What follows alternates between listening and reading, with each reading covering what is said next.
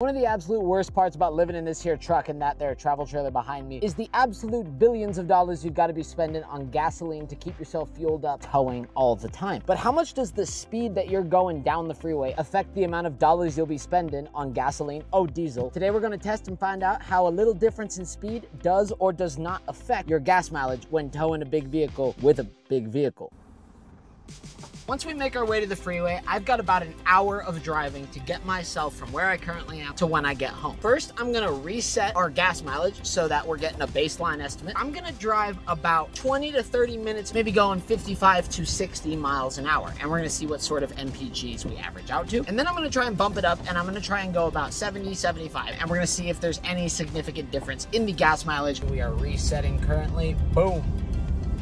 All right, we'll see what we get. Righty ho, I just realized I was still in 4-wheel drive. Resetting again.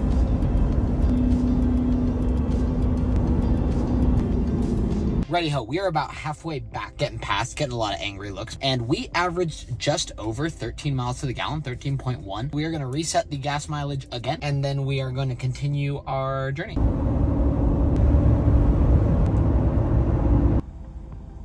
Righty ho guys, we only got 12 miles to the gallon on our second stint of driving. Both of the drives were relatively flat, no major up downage either way. A mile per gallon could really add up. You know, for these quick drives going here or there, it's really not gonna make that much of a difference. But if we're talking 200, 300, 400 miles cross country nation road trips, that's really gonna start to add up.